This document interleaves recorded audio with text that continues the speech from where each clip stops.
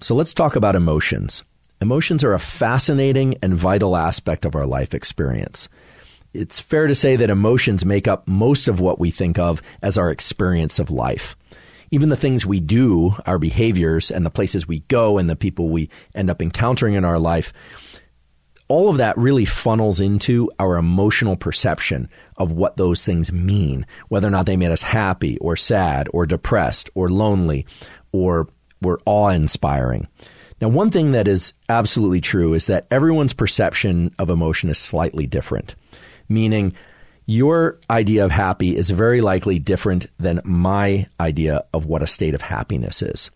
And we know this also for color vision, for instance. Even though the cells in your eye and my eye that perceive the color red are identical right down to the genes that they express, we can be certain, based on experimental evidence and what are called psychophysical studies, that your idea of the most intense red is going to be very different than my idea of the most intense red if we were given a selection of 10 different reds and asked which one is most intense, which one looks most red.